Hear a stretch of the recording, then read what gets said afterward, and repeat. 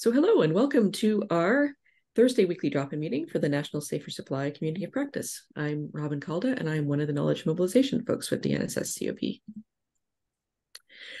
So our meeting format, this is the welcome and updates part, and then today we will move into, it's not so much a guest presentation as a sort of workshop on wound care, which will be very exciting. And then if there's time at the end, we'll have community updates and discussion. So acknowledging colonialism in the past and the present, we come together in this community of practice from across Turtle Island as people who live on treaty lands and ceded and unceded territories. Our team and community of practice members are comprised of individuals and organizations from across Turtle Island. We are all treaty people. We work in a sector whose goal is to address social and structural harms. We've recognized that the production of these harms comes from our colonial history and its enduring practices, institutions, and ways of thinking in our ongoing daily lives.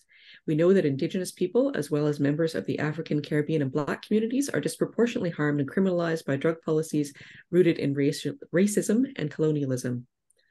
Colonialism is with us today, and we commit to working in ways that transform racist and colonial institutions and practices, to repair harms, to prevent future harms, and to work towards a more inclusive and just future. Our meeting goals are to build a supportive, collaborative, and inclusive safer supply community, and to connect, share, and learn from each other. We have some participation guidelines, so please participate in whatever ways feel comfortable for you. There's no obligation to talk. We recognize that listening is participation, and you can have your camera on or off, whichever is most comfortable for you. If you'd like to speak, please use the raise hand feature, or if it's really quiet, you can just jump in. You can type in the chat, a whole bunch of options there, but please keep your microphone muted unless you're speaking to minimize the background noise for everybody. Please use inclusive, respectful, and people-first language. For example, people use drugs, and avoid labeling other people. And we recognize that people may sometimes cause unintentional harm, and in these cases, we will call people in. We will have a certificate of attendance. So if you'd like one for any reason at all, we put a link in the chat about sort of 45 minutes into the meeting. You just need to follow the link, give it your name and email address, and it will automatically email you a certificate. We have a webinar coming up in 2 weeks and 1 day. Rebecca, did you want to talk to this one? Sure. I was just looking to see if Maria is here. I don't see Maria. But okay, yeah, so this is going to be fantastic. This is the peer work research project. The team is sharing their findings from this project, and they're going to be presenting the findings, but also running a workshop about how to take the findings and the recommendations and put them into action. And for any of the organizations that are planning to apply to SUAP using priority 1, strengthening the workforce for people who use drugs and with lived and living experience, this session is a must.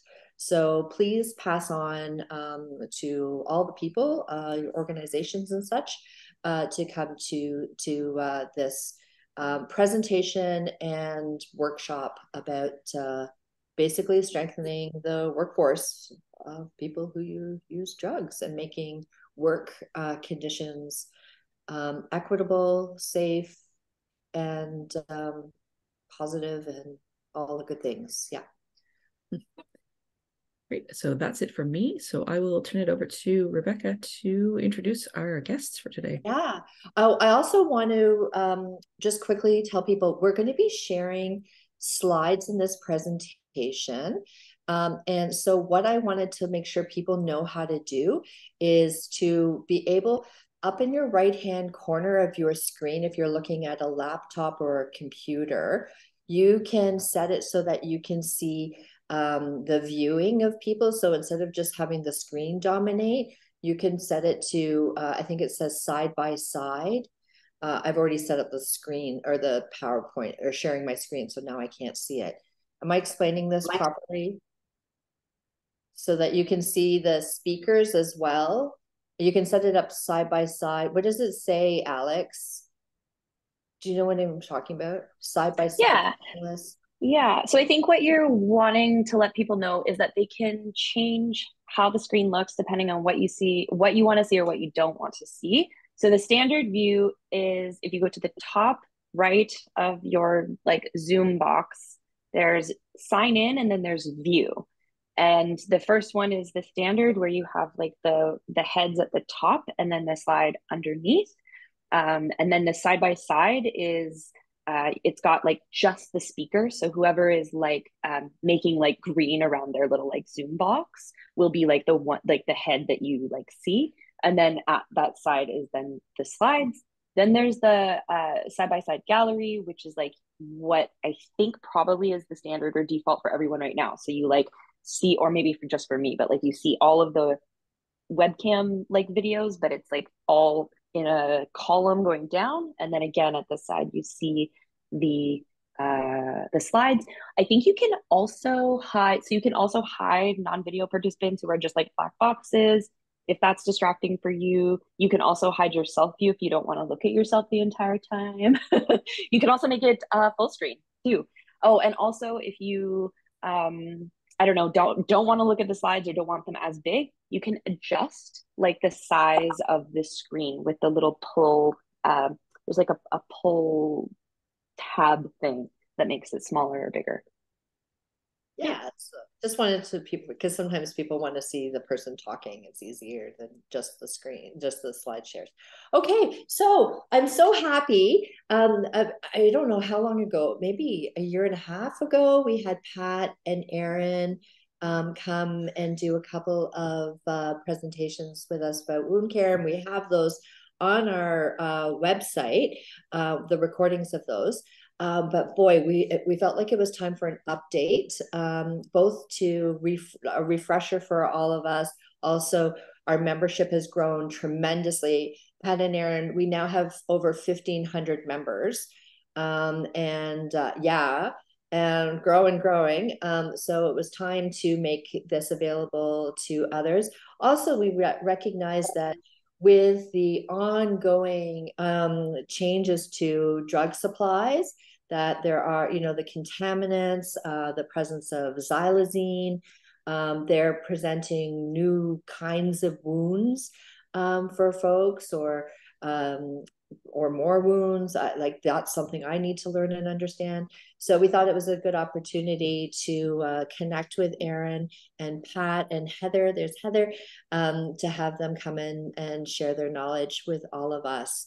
So yes, please, Pat and Erin, I'd love for you to introduce yourselves and take it from here.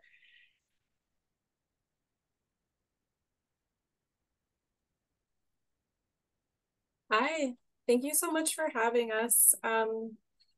Really happy to be here, and I'm really excited to be with this group today. I really want, I'm hoping that folks will be interested in sharing what they're seeing and what strategies they're engaging, and what's going on, because I think we learn so much from just hearing what other people are seeing, and in that way being in a community of practice, which is the point here, right, of this good work that this team is doing. So yeah, I think we can advance to the next slide. And I will just say that I work and live on Treaty 13 territory, as does Heather. We are located in Toronto right now at the Moss Park Consumption and Treatment Service, where we both work. And Pat was born and raised on Treaty 13 territory and has recently moved to London. So I believe that is territory that is under the two-row Wampum Belt Covenant with the Haudenosaunee. And if anybody has further details to fill in, please do. Or let us know what territory and treaties you are in as you watch this webinar.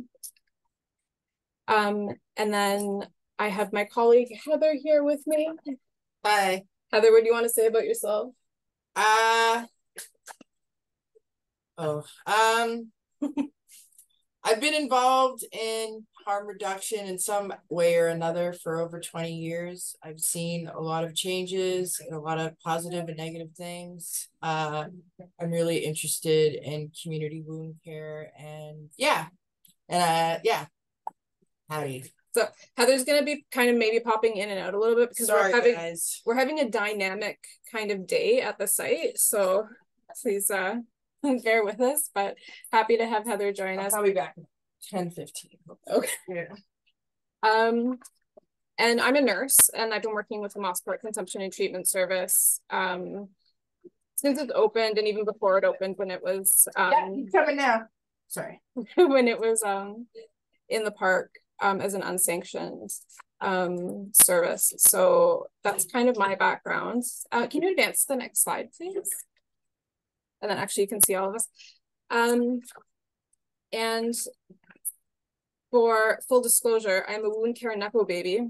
Pat is my aunt. And and Pat is someone who inspired me to go into nursing, and she is somebody who is known like worldwide even for her expertise in wound care. This has been like her passion for her career. And so when I got into nursing, and especially in community nursing in this kind of a setting, I was often tapping on her for advice and guidance about things. And so she has helped me to start to develop some expertise in wound care. And it's been a good knowledge exchange because I've also been able to share some of the work that I've been part of in terms of, you know, bringing harm reduction philosophy to healthcare. So Pat, is there anything else that you wanted to add there for introduction? No, I don't think so. I have been nursing for probably longer than most of you on the call have been alive. But I'm very happy that Erin decided to follow in both her mother and my footsteps and go into nursing. And it's been a fun journey. And as you say, Erin, it's been a back and forth because we've both been able to help one another. So yeah, it's been a good duo. And certainly in the chronic wound care world, dealing with the types of wounds that are being dealt with out in the community is important for that wound care world to know exists and is going on, and the appropriate management and prevention and management of comes first. Okay, shall we move on? Yeah. So oh, you're doing this one? No, you do. Go. It's also, I'm having a dynamic time in my head as well today. Okay. Just quickly, the objectives. We want to spend some time talking about, you know, defining chronic versus acute wounds, because I think sometimes getting your head around what's a chronic wound versus what's an acute wound can really really help in terms of thinking about how you're going to look at the wound going forward and how you're going to support the wound care. Pat's going to talk about wounds and infections, as well as basic principles of wound care that are sort of universal. And I think this is you know, as things are being, new things are coming into the drug supply, and we're talking more about xylazine and the impact that that's having on skin. I think going back to those basic principles of wound care and really having a good handle on those will help us to address any new challenges that we're seeing in the community. So then we're also going to talk about how to assess, cleanse, and about things to consider in dressing a wound, with the understanding that you may or may not be dressing wounds, right? Like often that's something that the nurse on the team will do. But even if you're not doing dressing changes yourself, there's still good things to know to support the process in general.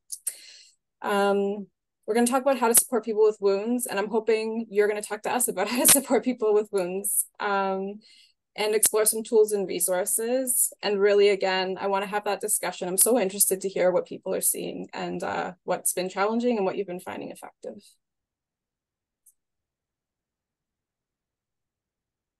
So we want to look at what causes infection.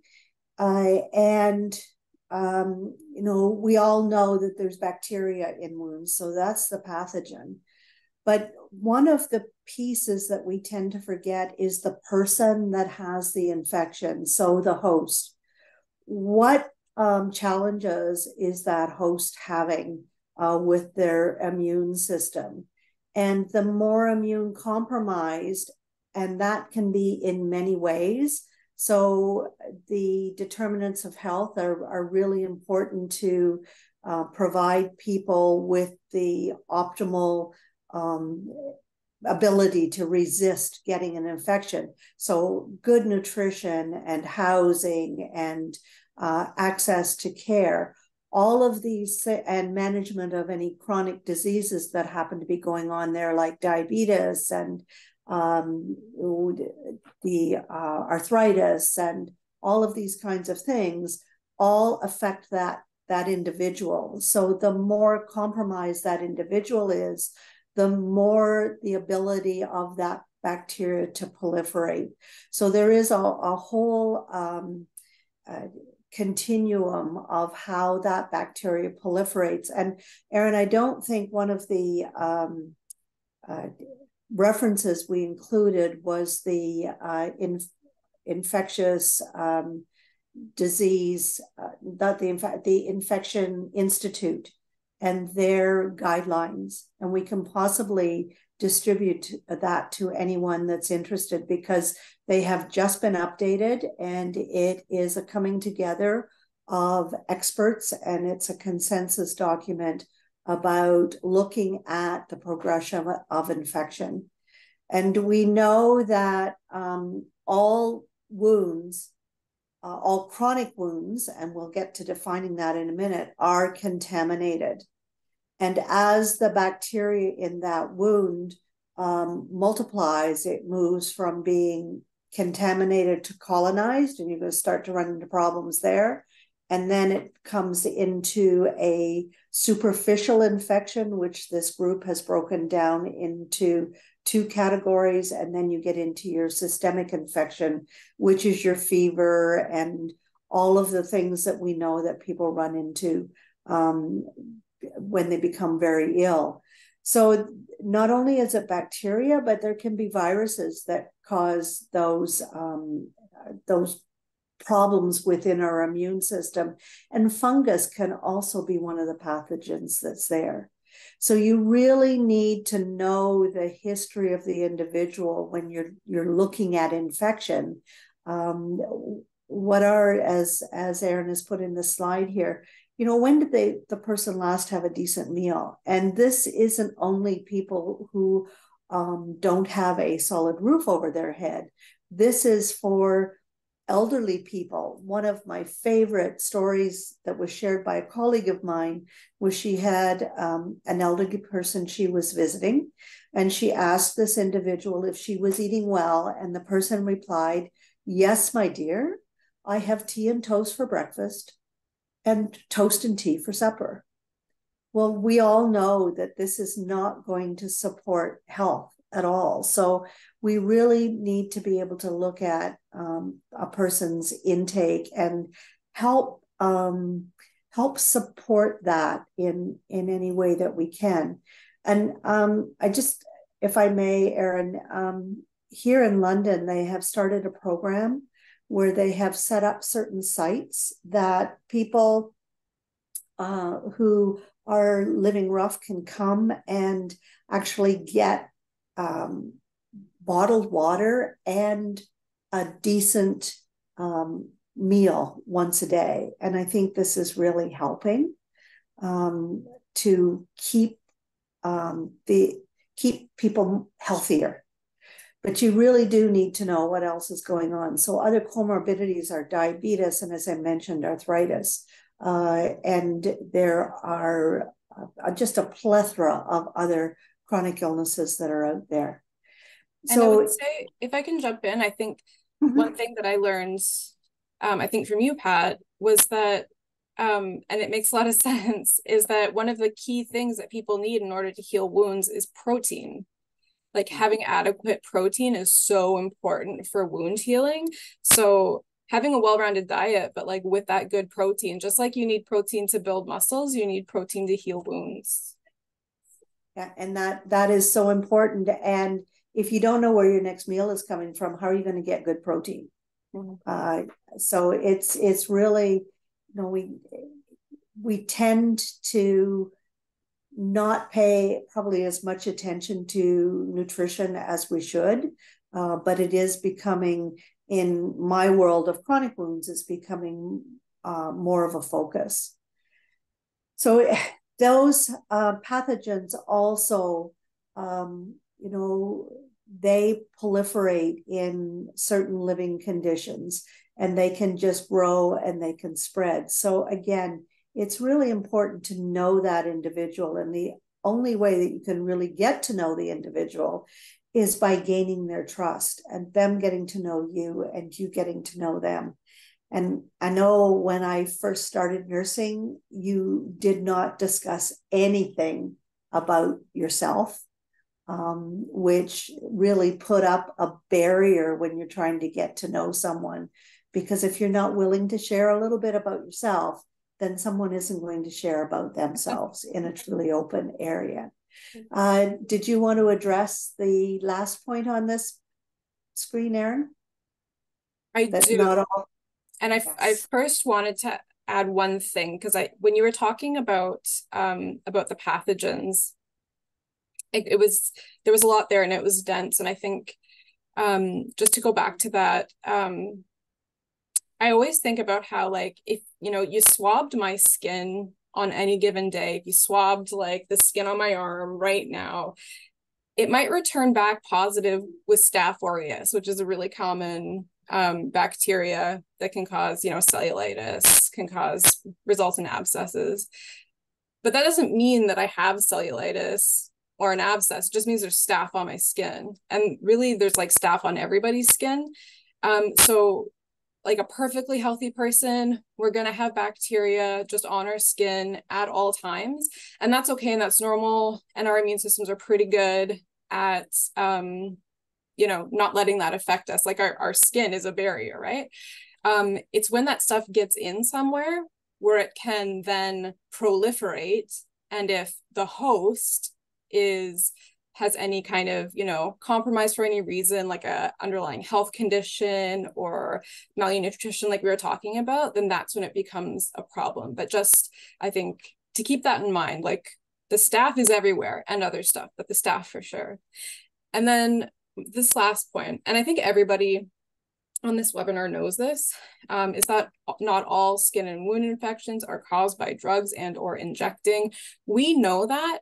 Sometimes the other healthcare providers that we're interacting with don't know this. And I think that's why the advocacy that we do with people and the support that we give people when they have to interact with, the hospital or maybe their family doctor who's not so like hip to how things are, that we can be there to remind them of these things and support that. Because I think what we often see is that folks who use drugs, they interact with like the hospital and everything gets blamed on the drug use. Like everything that's wrong in that person's life is the fault of the drug use. And we know that's not true. And that's a lot of the advocacy that I know we're all doing out in the community.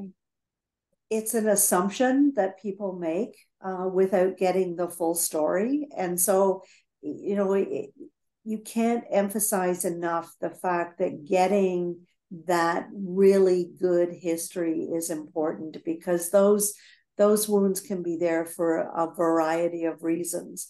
And just, Erin, you bring up a good point about a swab. Many people will think that there might be an infection going on there, and they want to do a swab to diagnose the infection. Well, a swab doesn't diagnose an infection, and we'll talk about that a little bit later about the signs and symptom of infection. But what the swab does is tell you what the particular bacteria, what antibiotic it might be susceptible to, or what it isn't susceptible to. So doing a swab doesn't diagnose that infection. And we deal with this all the time because oh, that looks like it's infected, we should do a swab. Well, no, let's not go there just yet. So I think we need to move on, Erin. Yeah, next slide, sorry. Okay. So one of the things that we in our world of chronic wounds, but also applies to everybody with a chronic or an acute wound, is we need to remember that the wound is on a person, and the person is in their environment, and their environment is within a system. So you need to not only look at that hole in the person, but you need to look at that whole person and the environment of where they're living and the system where they're in. And Erin, if I may tell the story about your first time you tried to publish and the use of the local wound care, if that's okay with you. That likes to embarrass me. Yeah, go ahead. No, it's not an embarrassment. It's really good. Erin did publish a case study, and it was sent to a wound care journal. And one of the people that was reviewing the study sent a message back to Erin about why she used the particular local wound care that she did. And she contacted me, and my question to her was, so what else do you have? And she said nothing. So I said to her, that's what you answer back to the reviewer. There was nothing else available. So I did the best that I could within the environment and the system within which I was working. And the article got published very nicely. Thank you very much. So we all have these ideals of where we want to be, but it's getting there. And we have to work with what we have within that environment and within that system. So just remember, please, doesn't matter what the wound is, it's on a person in an environment within a system. And we all have to work with that. We move on. Mm-hmm. And then this again, just to say, and I just like, it's like, this is a stock photo, I guess, of somebody getting their blood drawn. But I just think it's funny because that's not really how you draw blood. And also this person is not wearing gloves, which if your venipuncturist is not wearing gloves, you could ask them to. That would be totally within your rights. And but also, you know, encouraging folks to like wear gloves if they're assisting. Sometimes it works for people, sometimes it doesn't, but that's one way to prevent like the Staph aureus on your own hands from getting onto the skin of the person who is having the venipuncture done. And potentially getting that staph into their bloodstream. So that's why I like this picture. But I also just wanted to take a moment to, it's not so much wound related, but this is like kind of the same, on the continuum of the same process. So if there is bacteria on the skin and it's not cleaned off prior to injecting, then it can get pushed into the bloodstream, or it can get pushed into the tissues as well, right? If a shot goes interstitial or if you miss, right? So then you've got that bacteria, say, in the tissues, which can be a place where that bacteria might proliferate. The bacteria can also go into the bloodstream, and it's sort of like the bloodstream becomes like a highway for the bacteria to go and like seed wherever it feels like it. So we see endocarditis where bacteria has seeded in the heart. We see sometimes septic arthritis where bacteria seeds in a joint, and we sometimes see that bacteria seeded, you know, in a spine, you know, spinal abscess or discitis that we sometimes see. So just to think about that kind of continuum of how the introduction of the bacteria can have different outcomes, and it could be nothing. The body could just deal with it, chew it up, and it's not a problem. Occasionally it is a problem, and there are different ways in which that bacteria can cause problems. The other thing out of this picture, Erin, I would hope, is that the individual has washed their hands before they started the process. And I think hand hygiene was really emphasized during COVID, but I think it's something that we should be aware of whenever we're doing care, or whenever an individual is doing their own care, if they have access to either the alcohol hand rub or soap and water, which might be a little bit more difficult, especially in areas where the water isn't the best it can be, it's important that we cleanse our hands and cleanse them properly. And there's also, the Ontario government has a very good step process for hand washing and how to do it. That is, I think, given by the public health and through the workplace safety, that can be posted and even handed out for people who are interested in learning about it. So moving on, we're not going to make our hour, Erin. We've got too much to say. Oh my goodness, okay. So when we're looking at people, as I said, that wound is on that person.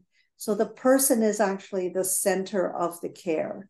The person and their circle of care, so their family or their friends or whoever they're closest with, are really at the center when you're trying to help individuals get those wounds to heal.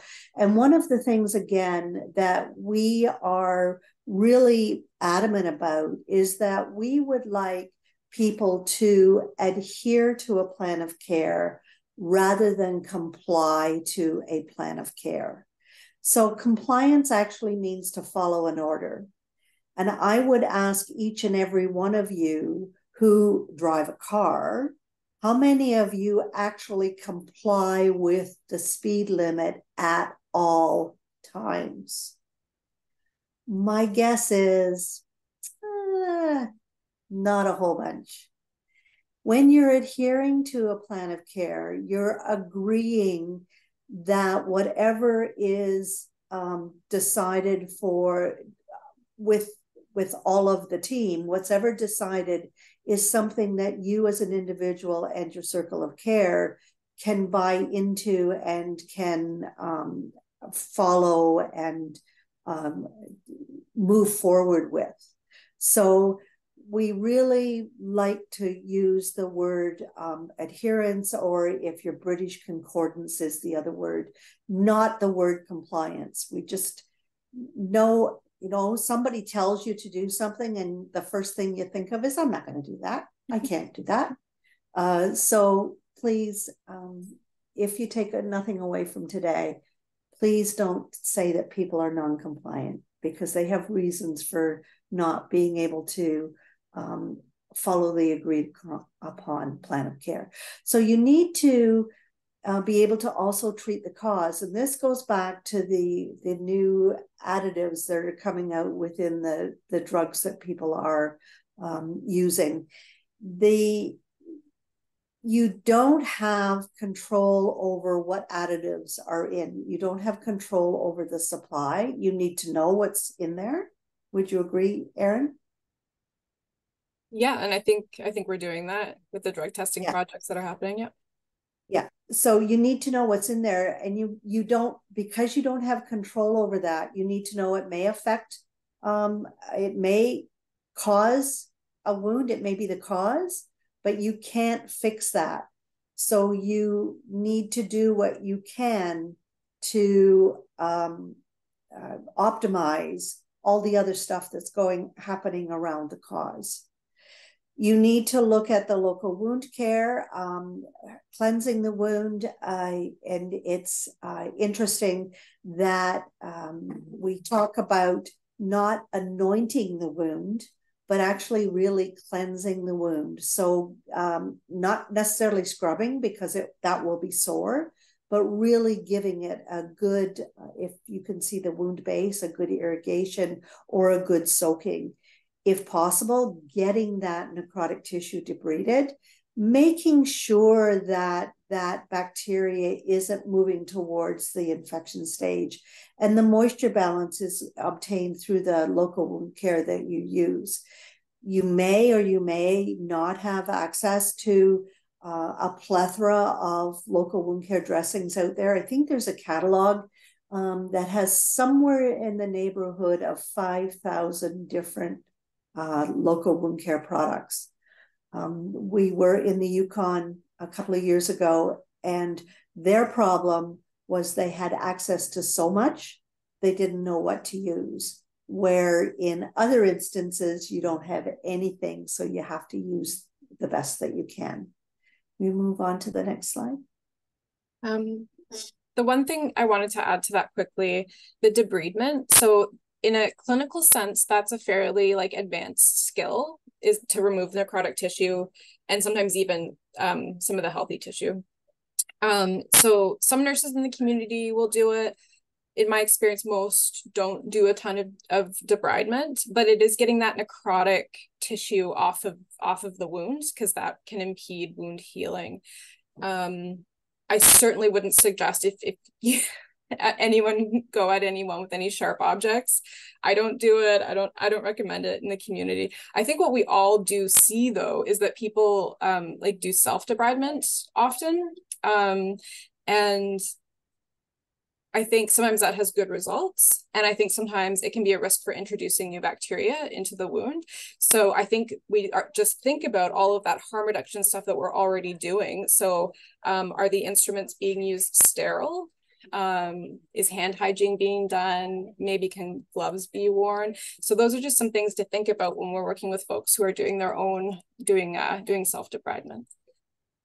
Just Erin, just so you know that your folks aren't the only ones that do that. There is a condition called hidradenitis suppurativa, which is a condition where people get boils and abscesses, and they don't want to go to Emerge and wait 10 hours to have that area incised and drained. So they do it themselves.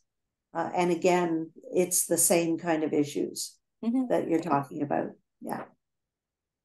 So I wanted to throw in here to get some feedback from folks, if you could put it in the chat or raise your hand, but what are the things that you are doing to prevent wounds in the first place in the setting that you're working in?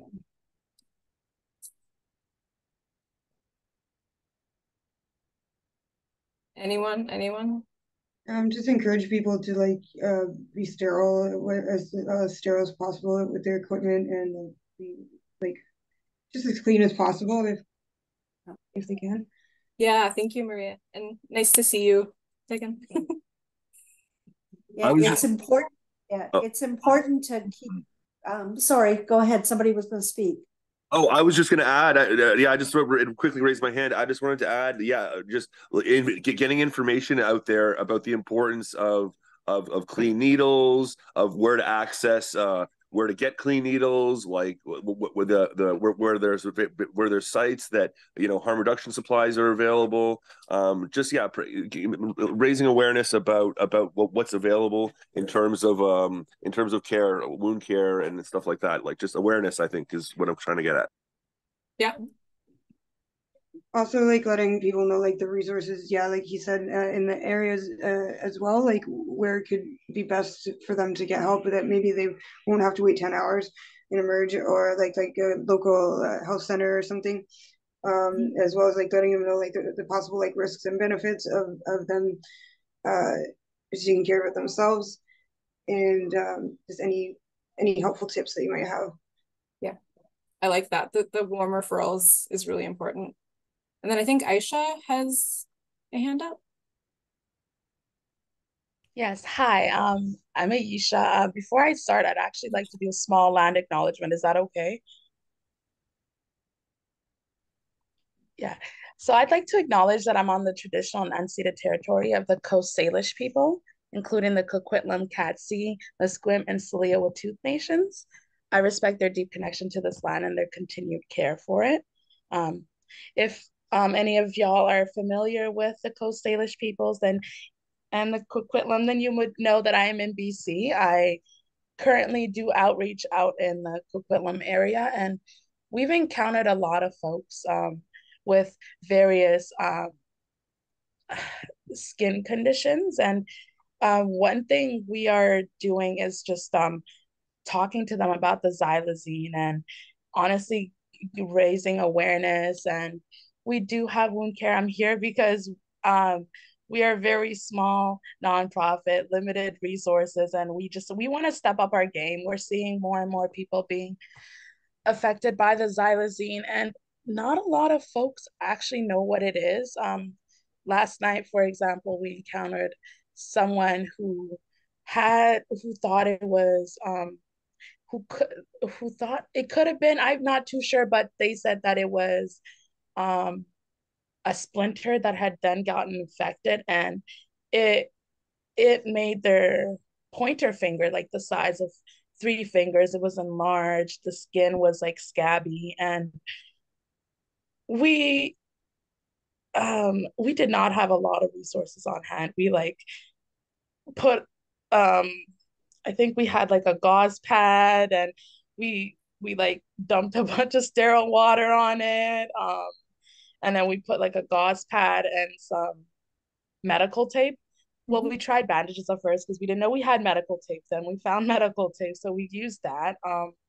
But it's mostly just talking to people and seeing what they know about it, what more we can teach them about, and also learning what the folks in the communities call this stuff. Like I've heard crocodile teeth. Last night I heard trank for the first time. And everyone kind of has a different view of what the xylazine is and what it's doing and what it even is the purpose, or what the purpose of the xylazine even is for the substances. Yeah, so I am here to learn, and I would love all the tips to step up our wound care game. Thank you, Aisha. You brought up some really good stuff, and I think we'll come back to it in further slides. You're like ahead of us already. Sorry, yeah, I was like, no, my one chance to speak. Let me go quick. No, it's great. It's great. You're like, mine is in totally the right direction. And we'll come back to the xylazine and the in the moment kind of stuff. Sure. Yeah. But it sounds like you did all the right things for that finger. Thank you. I'm hoping it's a little better now.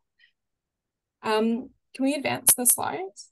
Thank you for all of that. And I think I put this list of things, and everybody's kind of mentioned this stuff. It's like the new equipment, the hand hygiene, rotating sites, we know about that, supporting people in the healthcare system.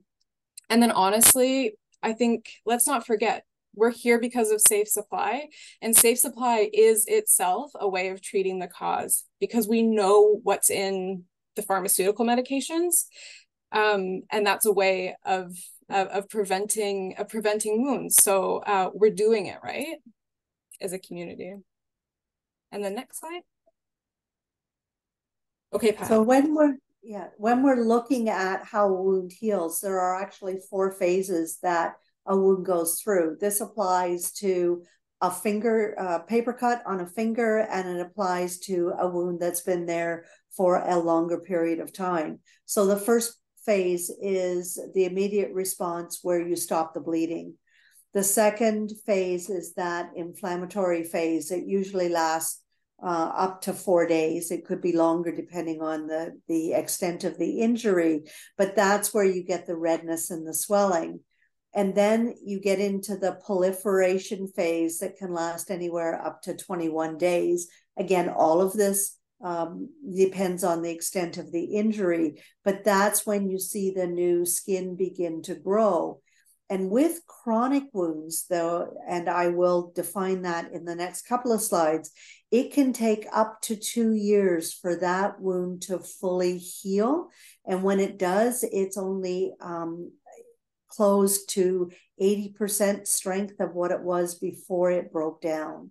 So the longer these wounds are present, the less good closure they have. So a paper cut on a finger will probably go away in about 7 days. It'll be totally done, and there's no damage to the underlying tissue.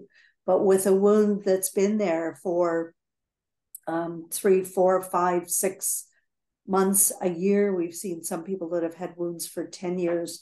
They're very difficult to get moving. We'll go on to the next one, which defines the so just so we're all talking about the same thing, the definition of an acute wound is a wound that occurs when the integrity of any tissue is compromised. So skin breaks, muscle tears, burns, or bone fractures. And this is also when the tissue is compromised, when abscesses are formed. The wound may be caused, as you can read on the screen here, by gunshots, a surgical procedure, an infectious disease, or it may be a result of an underlying condition. And it's not only, there are other drugs that will create a problem with wounds. So we need to be aware of those as well. A chronic wound, by definition, which is the next slide, is a wound that fails to progress through that sequence of healing in a timely and orderly sequence. And it goes through that repair process, but it doesn't restore that anatomical and it doesn't restore with good anatomical and functional results. And this is a picture of a chronic wound that's been around. You can see some purpley pink areas around the edges, and that's actually a new skin that is forming. So if you see that, you're on the right path. You can see the redness in there, and that's called granulation tissue. And that is a precursor to that purpley pink tissue that you're seeing around the edge. So that's, if you've got a wound that's been there for a length of time, that's the progress that you want to see. We move on to the next slide. So in terms of assessing, cleansing, and dressing, assessment is a thing I've been thinking about a lot lately, and especially in the context of all the talk that's happening about xylazine, to go back to Aisha's point. And I think it's important for us to talk about. So there isn't a lot of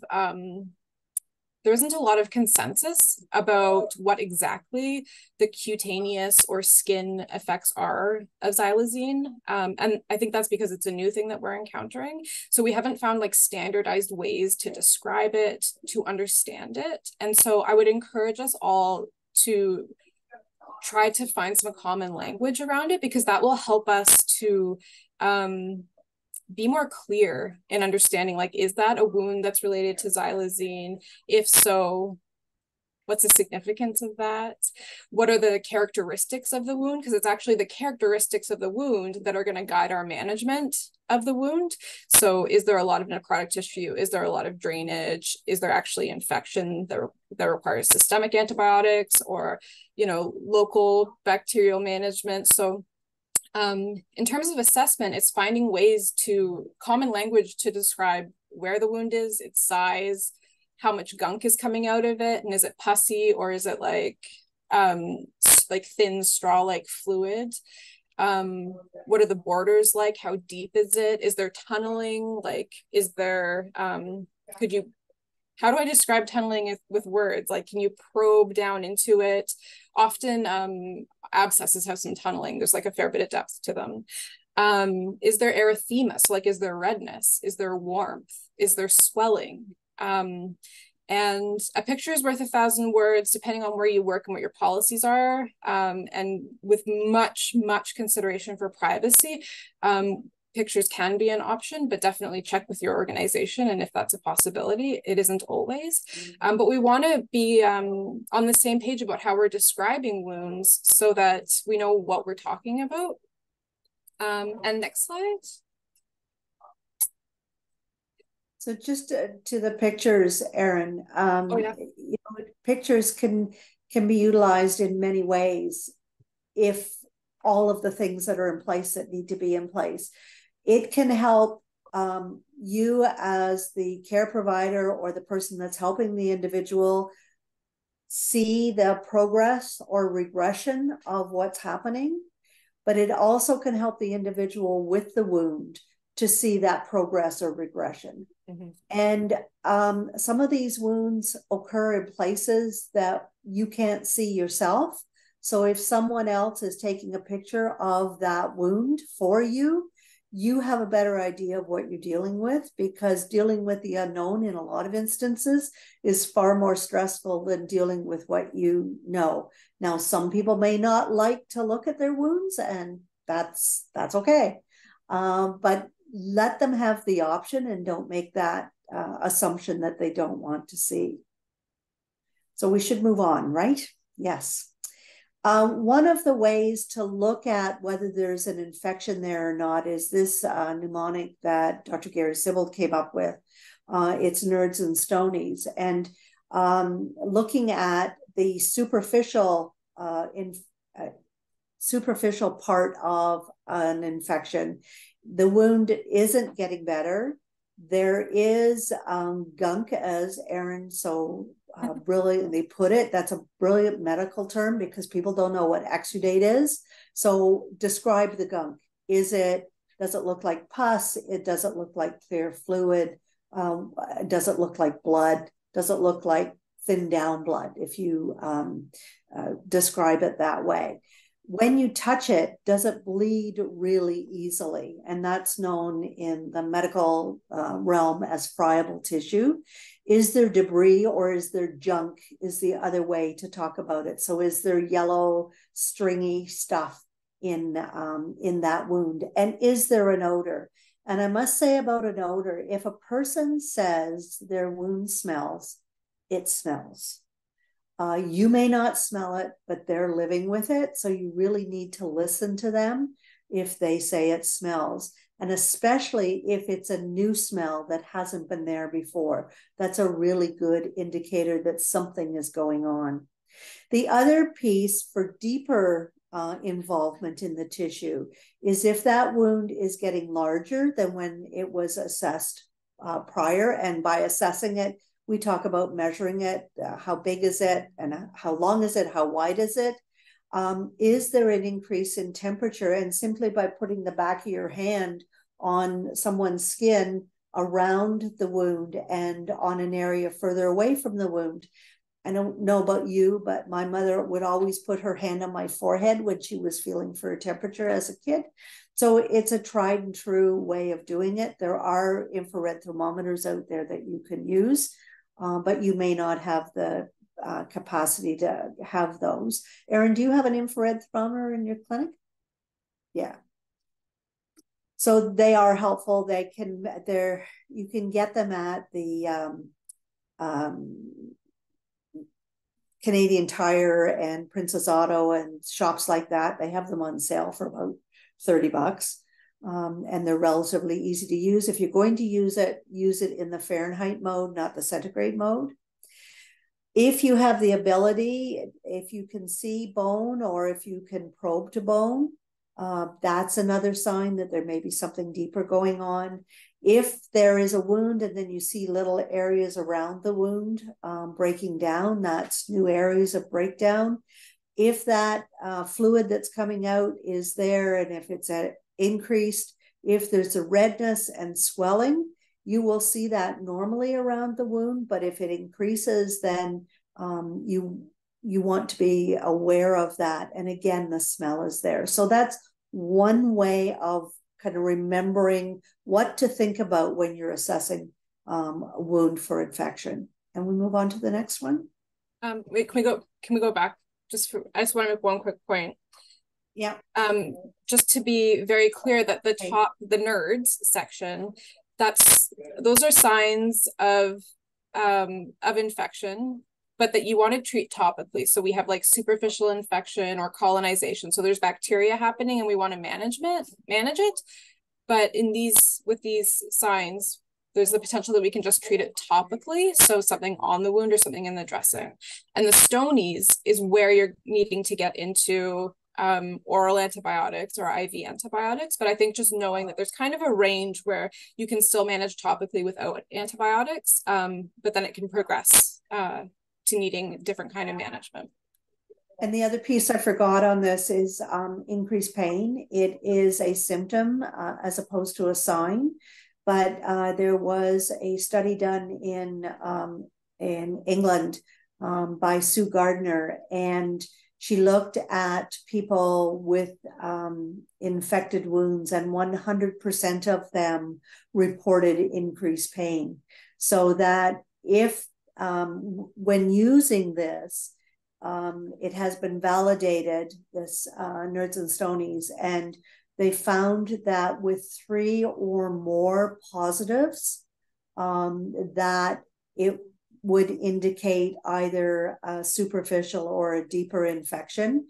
If you only had 2, but you had increased pain, the pain would count as one of those. So that if there was increased exudate and a lot of debris and increased pain, that would be considered a superficial infection that you would treat topically. Okay, I think we've covered it all. Okay, so gonna give a couple of examples, or maybe just one, but I think this is a really classic one and probably what is seen most commonly. And put in the chat if you think you know what's going on here.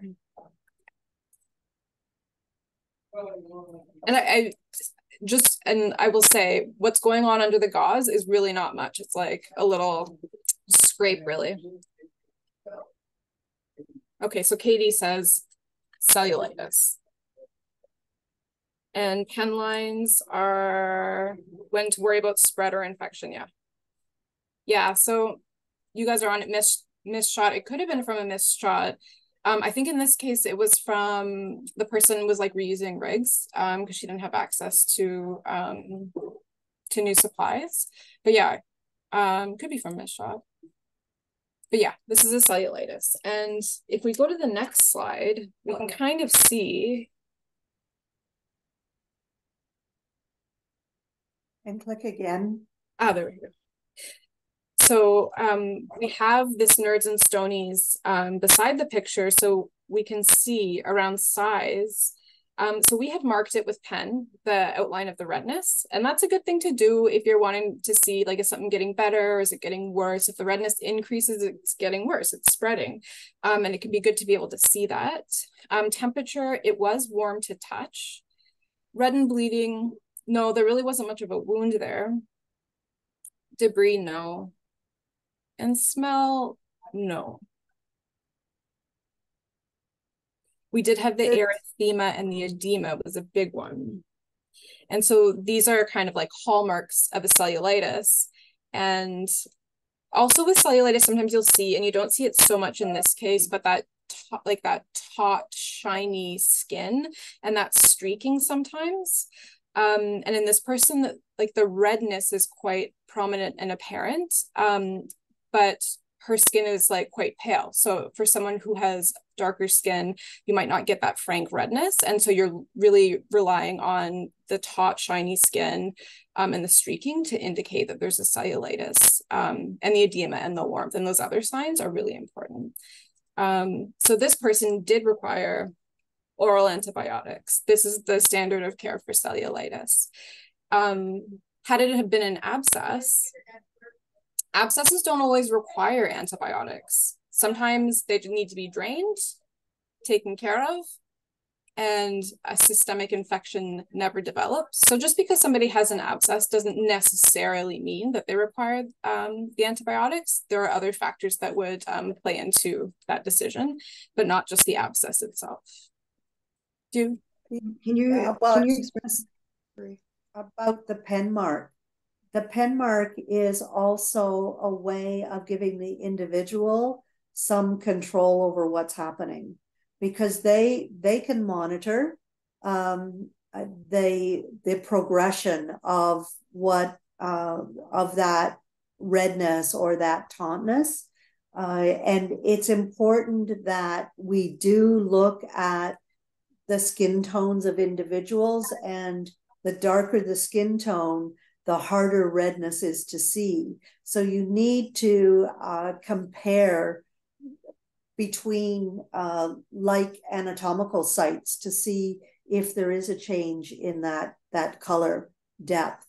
And I think all of us are getting more comfortable with dealing with different skin tones and looking at subtle signs that happen there. Okay, the next. So we're getting right to the edge. Do we have a hard stop at one? I can, if people can carry on for a little bit, that's fine. It's up to you two, really. I'm okay, and I'll try to get right to the point. I'm sorry. I get so excited talking about wounds. Thank you all for your for staying with us, and if you have to leave, I understand.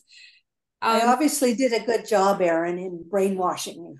I know, to talk about wounds.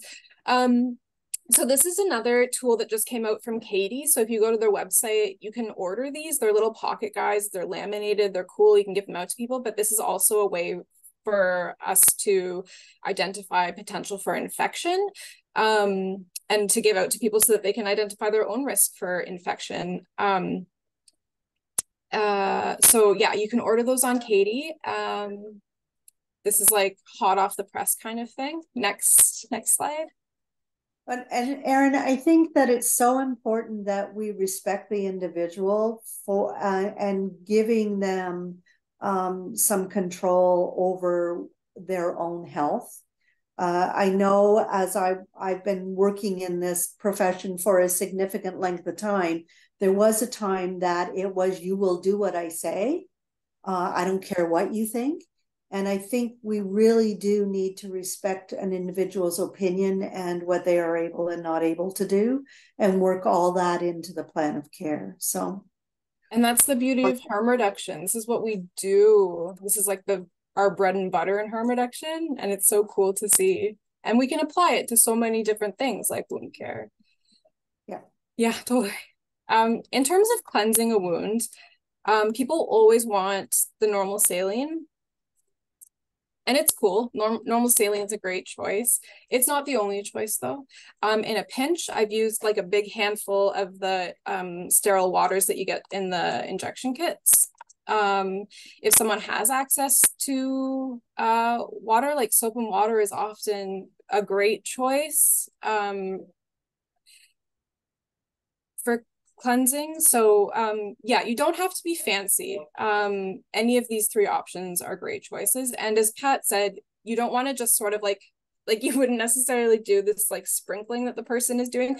You want to like get it wet, let it sit, let it marinate, because as it's marinating, it is like taking up some of the gunk from the wound bed. So you have to let it marinate in the cleansing solution to really get the full effect. So just a word about tap water. Using tap water is perfectly okay. Just let the tap run just to get anything that might be sitting on that tap out of there. However, you should be able to drink the water. And if you can't drink the water, then you probably need to boil it. If the water is coming from a well, the well should be tested to make sure that it's fine. And just a point of interest, there really isn't any evidence to support one cleansing agent over another.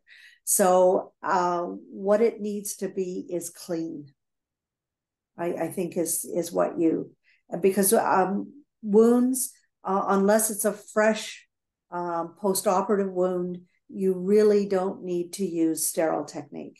Mm-hmm. Okay. Next. And these are my cleansing don'ts. People love using the alcohol swabs, and like I get it, because you're like, well, the alcohol kills bacteria, so it's gonna like kill bacteria. The problem is it also kills healing skin. So skin that's trying to heal, you're like gonna like knock it out with these alcohol swabs. And another thing is hydrogen peroxide. And I like the bubbling is really satisfying, but again, it's like if you get like road rash or something and there's like gravel in your skin, sure, use hydrogen peroxide to get it out, but otherwise hydrogen peroxide is very cytotoxic, which means it's going to kill that new skin that's trying to heal. So I don't even keep hydrogen peroxide because I just find it very upsetting. It's really hard for me. It's so ubiquitous and everywhere, but it's really not the thing you want to use if you're trying to heal a wound. And Erin, to that point, I would challenge any of you who think that alcohol might be a good cleanser to use it on a paper cut and see how it feels. I mean, that's another thing. It's ouchy as heck. Yeah, well, how many of you have used an alcohol hand rub and not realized you had a paper cut and used the alcohol hand rub over the paper cut? Yeah, that it's is paper cup not fine. comfortable. Yeah, yeah. The next slide. So I think I was doing, oh no, Pat, you're doing this one. Yeah, yeah. So looking at what to put on a wound, in fact, one of the things we say, it's not what you put on a wound, it's what you take off the wound. So if you can address the cause of the wound, if it's a burn, you take the heat source away from the wound. So you want to know the history, and you want to know the underlying cause, and the underlying comorbidities that are going on there. When you've figured all that out, you can decide whether that wound is going to get better, whether that wound is not going to be able to heal at all, which is known in our world as non-healable, or whether that wound may close, but because of what's ever happening with the individual, or what's ever happening to that individual within the system and the environment, it will not perpetuate the closure of that wound. It's known in our world as a non-healing or a maintenance wound. You can decide then what kind of local wound care you want to have. Wounds Canada has put together a very good step-by-step guide, and Erin has included the website here that you can go to, that was created to help people actually during COVID to do wound care at home. So it gives a good, as I said, step-by-step way of changing the dressing, so that the people feel confident that they're not doing anything wrong. Mm-hmm. What you want to do is keep that wound as clean and free from bacteria as you possibly can, and you want to keep it covered. You want to provide moisture. In fact, back in 1962, George Winter did an experiment on pigs, where he made a wound in a pig and covered one side with a wound that would retain the moisture in the wound and the temperature, and let the other heal just by putting nothing on it. And he was the one that came up with that, both the moisture balance being very important in how you dress that wound. Mm-hmm. If you have a lot of exudate or gunk coming from the wound, you want to choose options that will absorb the exudate if you have the ability to do so. And Wounds Canada does have what they call a product picker that talks about what dressings, what category of dressing does what, that you can access from their website. And people can have sensitivities and allergies to tapes and adhesives, and there are some skin conditions that you don't want to put tapes on. So again, that's the important thing, to know the history of the individual. Mm-hmm. You want to secure that dressing so that you are minimizing what's happening to the individual. And you do what, sorry, you're flipping back and forth. Let me hear. Go one more, please. There we go. Sorry, I touched something. That's okay. But that leads, you want to change the dressings when they're soiled. So you may, with the group of individuals you're working with, need to provide those people with the dressings so that they can change them and teach them how, give them instructions how, educate them. You want to cover them but not occlude them, which leads to the next slide that is an Erin favorite. So, and this will let me answer one of the questions in the chat. So this is an abscess, and it did require like surgical an incision and drainage at the hospital. But what I wanted to illustrate here is we don't have great moisture balance going on with this dressing, because if you can see, the dressing that was put on is that kind of like plastic stuff. It's like the stuff you put over new tattoos. It's also put around IVs to protect them, and it's occlusive. So whatever gunk is coming out of the wounds, like the pus, it's going to stay under there and not get absorbed out. So when Pat said you don't want to occlude, you don't want the dressing to be occlusive, this is a prime example of where the dressing was occlusive. So we had to change this one out. But someone had asked, Yes, abscesses can heal on their own. And what do you recommend for people? Always warm compresses, like really warm compresses are a great way to get the abscess to self-drain. And often, if it's able to self-drain, you're just managing the exudate, you're giving them a dressing that's going to absorb the exudate, giving them lots of dressing supplies so that they can change it. And then people heal up on their own. Our bodies are pretty strong. So to answer that one. And then just, I think, Erin, yeah, just a caveat to that. Really warm compresses, if someone has a neuropathy, and the neuropathy can be caused by diabetes or vitamin B deficiency, or an overuse of alcohol may cause neuropathy, they need to be cognizant that they don't put boiling water compresses on their skin because they will burn and they won't feel it. So again, it's knowing that individual and knowing the history of that person that will really help you move forward with that skincare. The other piece, and I don't know, Rebecca, whether you can point it out, but on that elbow, on the picture on the right-hand side, you can see a white area. We go back to that picture. A white area on the right-hand side. Can you point it out with the pointer? Can you see that just at the top of where the hole is? I don't know how to get a pointer. I'm sorry. I think it's just your cursor. You've got your cursor around there. Oh, but no, just down a little bit, right where the hole is. You can see a white area, and that is known as maceration. That's it. And that will cause the skin to break down. And what you're going to end up with, because of this dressing not have enough absorption, you're going to end up with a bigger wound and a bigger problem. Mm-hmm. So it really behooves all of us to think about what we have that will absorb moisture and not put the plastic over it.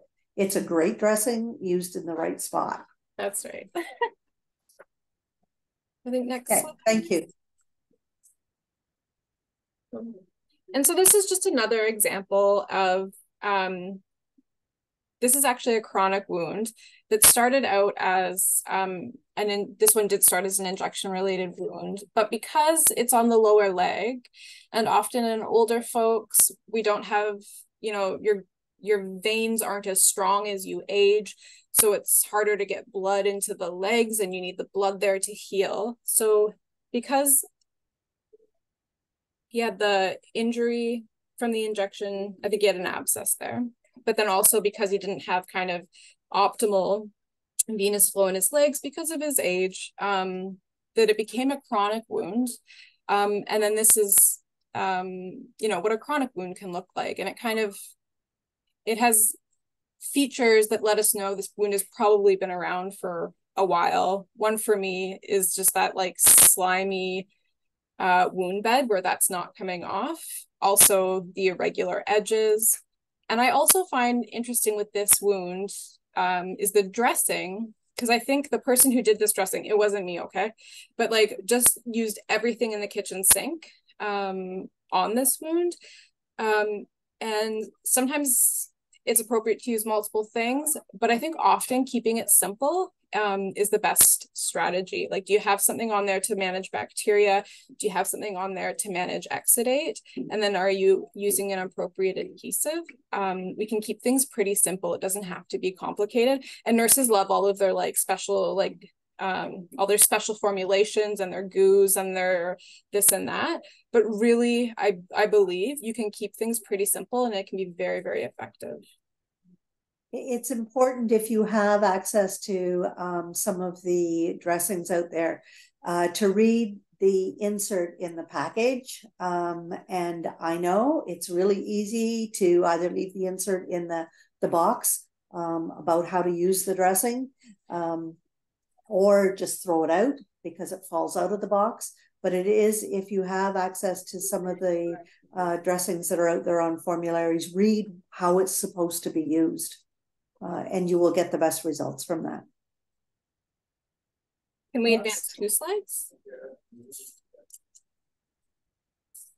So this was a quick list that I came up with about ways that we support people with wounds. And I think this is stuff that folks on this call are already very familiar with. This is what we do. In harm reduction, this is so much of what we do. Helping people monitor for their own signs. And we know people really well. We see people a lot.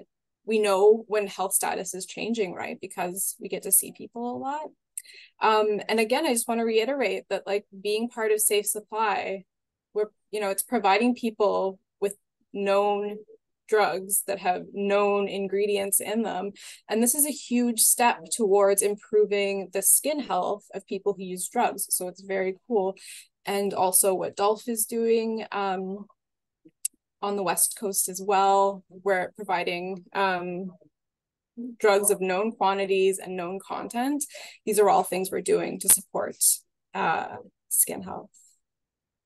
Just before we move on to the last couple of slides, Aisha, one of the things I might suggest that you get in your clinic is a bottle of povidone iodine or betadine. If you have nothing else to put on a wound and you want to reduce the bacteria or help reduce the bacteria, painting that finger you were talking about with povidone iodine or betadine is one of the ways to do this until someone can get help. And by the way, the product that Erin had in that article that I talked about first was betadine, and that's what she had, and that's what she used, and that's what helped get that wound moving towards closure. So if you have nothing else, get some povidone iodine in your clinic. Mm-hmm. Would that be good, Erin? Yeah. And shout out to Camille, who commented that the nurses at Parkdale Queen West Health Center are amazing with wound care and give plenty of bandages, gauze, gloves, everything you need to take home. So if you're in Toronto's West Ends, yeah, I mean, yes, the nurses at Parkdale are great. Go see them. Okay. Next slide. So tools and resources. These are things that resources that I have used, that I rely on, that are great for even sharing with the people we work with about wound care. And I think the big one that came out was the introductory guide for assessing and understanding common wounds with people who inject drugs. That was done by, I think, Alex Dunn and Tim Gauthier. And Tim Gauthier, who worked at Insight, or maybe still does. But that's a really good guide for common skin and wound things that we see in a harm reduction setting. And again, the Wounds Canada Care at Home series that Pat was talking about. And now, of course, not everybody is doing their own wound care in a home, unfortunately, but it is a good step-by-step about how you can do your own wound care that we can share with people. The Katie Stop tool, which I showed you. And of course, all of you folks in the places where you're working, you're a great resource for people for taking care of their skin and wounds. And then I think on the next slide, I just have a picture of some of the tools so people have a visual.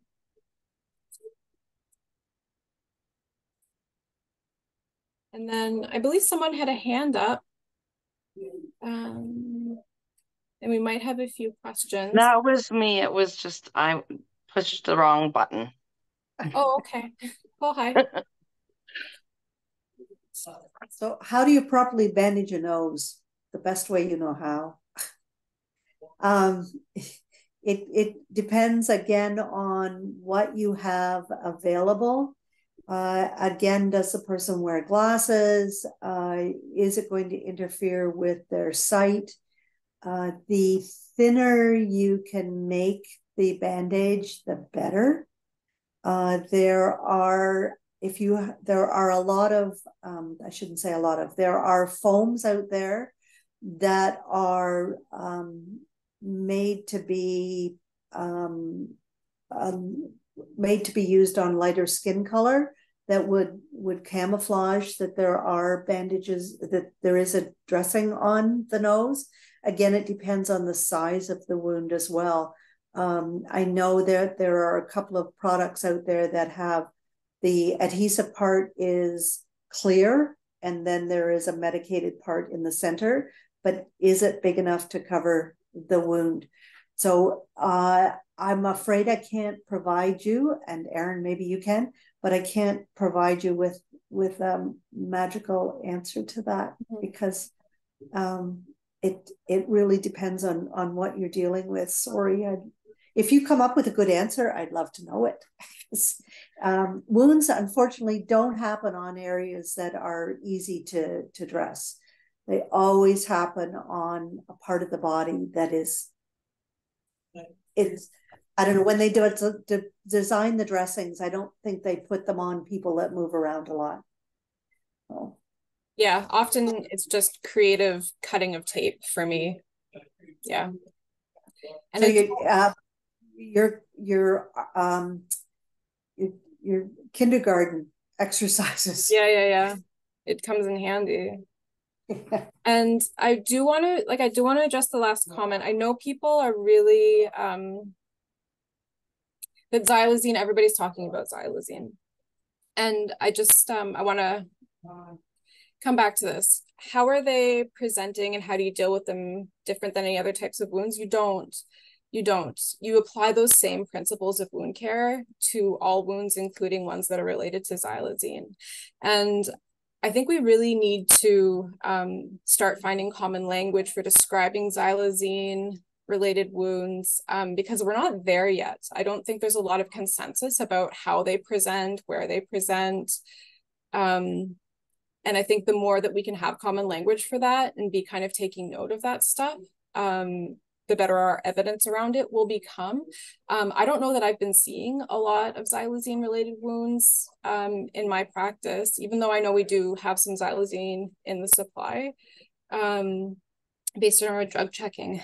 But I think, yeah, I would really encourage us to find that common language and always go back to the basic principles of wound care, because they will apply to xylazine related wounds as well, as they will relate to all wounds. If we can really cover those bases, like those bases of basic wound care and the fundamentals, then we will be able to heal these wounds. And when you read the product monograph on xylazine, what it does is constrict the vessels so that you're getting areas of necrosis. And you would treat that, you know, I talked about whether that wound would heal, or whether it was a maintenance or non-healing wound or a non-healable wound. And depending upon the extent of the necrosis and where that person is getting their supply, if they're going to continue using the same supplier, they're probably going to continue to get the xylazine. So you would want to keep those areas as, I would think, as dry as possible. So maybe painting those areas with betadine so that they dry up more cleanly and don't break down is what you do. But again, as Erin said, you just apply those principles. You look at the cause, you look at the individual, and then you go on to that local wound care, whether it's to provide moisture or to keep it dry. So there are other drugs, as I mentioned. Hydroxyurea is one of the drugs that will cause leg ulcers. So again, does the person need the hydroxyurea to treat the condition and have the condition under control, and they can develop a wound? Or do they stop the hydroxyurea so they don't develop the wound and get the condition out of control? So you have to weigh what's going on here. And my best way of illustrating that is to prevent pressure injuries, the head of the bed should not be elevated greater than 30 degrees. So you have somebody that can't breathe. In order for them to breathe, they have to be sitting upright at a 90-degree angle. Is it better to have somebody that can breathe and have the potential to develop a pressure injury, or have them at a 30-degree angle and they can't breathe and they can die so they don't develop a pressure injury? Mm-hmm. So you need to weigh the pros and cons of what's going on here. And I think with xylazine, we as helpers and healthcare providers, we do not have a lot of control over the xylazine as of yet. I think lobbying this is not my area of expertise, but how do you get it out of the product? I don't know. But until that happens, we need to deal with the results of it, and not so much focus on the actual product itself. And as Erin said, describe those areas, whether they're pinpoint areas of black, or whether they're necrotic areas, or just have common language and where they're occurring, will help everybody. Sorry, a bit long-winded, but. Thank you so much, everyone, and for sticking with us. Yes. Thank you both. That, I don't know if you saw, but in the chat, people are expressing their gratitude to you both for all this great information. So yeah, it's been really super to have you here, and I think we'll need to put you on our regular repeat list of people who come visit us and share information, because this is always really, really helpful to get this information. And please do reach out to me. Tell me what you're seeing. Yeah, I'm really so interested in talking about this and learning from everyone. Rebecca, I'm also interested and we've shared Erin's email, but she will, anything that she thinks I can contribute to, she will forward it on to me. So we will do a collaborative response to. Great. Thank you. And Alex, would you please share the certificate link again? Sure. Yeah. For that, and we will. We're going to just check in with each other about posting the recording up on our website. I think that'll be okay. Any concerns? No, yeah, I think we didn't have. We wanted to hold off of whether or not we agreed to put on the recording on the website until we made sure what conversations came up in the space, because we want the space to be warm and comfortable for people. But because it was so much messaging, yeah, we'll be posting the recording up on the website probably by tomorrow. It'll be up there under past events. So yeah, we'll get that up there. And we do have, you'll find, for those of you, it seems this is a members meeting, but I think we have a number of people here who are not members, which is great. Welcome, welcome. And I think the link got shared around, and that makes me really happy. But if you aren't a member and you'd like to have access to more meetings like this and other resources, then do join by going to our website. And Aisha, you've got your hand up. Yes, okay. Sorry, I know this is the end of the meeting. I'm having a dynamic day myself. I'm having vent cleaning happening, so I've been running all over the house trying to find a quiet place to do this. I was wondering, where would one find like resources in terms of like what to actually have in these wound care kits? And we do outreach, so most times we'll see someone and might not see them again. So if they have an infected wound or just a wound that just needs a little something, what are some things that we could have in these kits where if we're seeing someone and maybe we won't see them again, that we know like they're gonna be okay for a little bit before they like hopefully go get it like checked out if they have the capabilities to do that? I can tell you what we have currently right now, and you can tell me if that's something. Maybe we could have this conversation kind of offline. Yeah. You could, but there is a book, Erin, and I believe you have a copy of it that Dr. Keese gave you for resources. The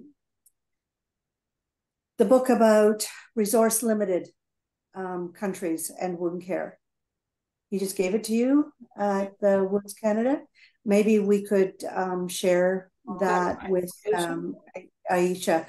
Maybe share it with everyone, because not everyone has the ability to have access to whatever version of home and community care they have. It might be a good book to just share around, because it is it's specifically designed at resource limited countries, which can be communities within Canada. Yeah. Aisha, will you email me? And yeah, I can email. Yeah, I can email it. Yeah. Yeah. I will email you, and I've got the bottle of betadine on there. Right. I bet you already have all the stuff you need, but yeah, I'm just we've been getting a lot of requests for wound care, or like specific care for wounds, and I hate to tell people like, hey, I've only got my first aid level 1. Like this is also things like this are really helpful to like kind of build that confidence, and also just to kind of know that we're on the right path towards this. We don't usually, we're for youths usually, so we don't really deal with a lot of wounds, but we do see like adult clients throughout the day, so trying to step up our game as we see more need. Maria's just mentioning in the chat that the NSSCoP is supporting a new community of practice, and one of, I think, their goals is going to be to create a standard list for first aid kits and wound care kits, so there might be more coming down the line for that as well. If there was a list as well of how to get the connections to get these resources and these supplies, that would be awesome too. Does anyone have any leads on that? And it might be other people in your region too, right? Because a lot of that is region dependent. What's available? Yeah, email me. Let's talk about it. Okay, awesome. I will. Okay. Thank you.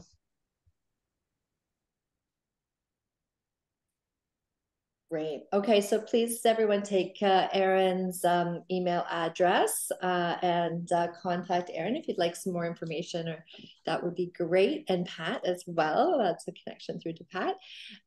Erin and Pat, again, thank you. And and thanks to everybody who came out today and were wanting to learn more and share this information in your communities and organizations. Yeah, thanks everyone. All right, let's say goodbye and wishing you. Oh, just a quick reminder that our drop-in meeting is canceled for next week. We'll send out an email to remind folks. I should have had that on our list of things to say at the beginning of the meeting, but that slipped our minds. Anjay, you had a question? Yeah, I just wanted to ask, when we do kind of like I guess this could be classified as a training in a sense, or about wound care, or like not exactly a training, but it kind of is a training, like in my mind. Like we have the certificate of attendance. Would it be possible maybe in the future, I mean, it's a broader conversation, that we have like a certificate of attendance like tailored to a meeting that's specific to like a subject matter like this, so that people that's a really good idea. Yeah. We didn't think of it for this meeting. In the certificate for this week, I added special wound care workshop. Oh, Alex, of course you didn't think about it. Yeah, but I don't know if that's what you're looking for. Yeah, sorry, I'm not sure if that's what you're looking for, but I think that's perfect. Yeah. And I did only put for 1 hour though, and it was an hour and a half now. And keeping in mind too that depending on where you work and what kind of stuff you're doing, you might not be doing wound care. You might be supporting people to do their own wound care more. So I think that's a consideration also.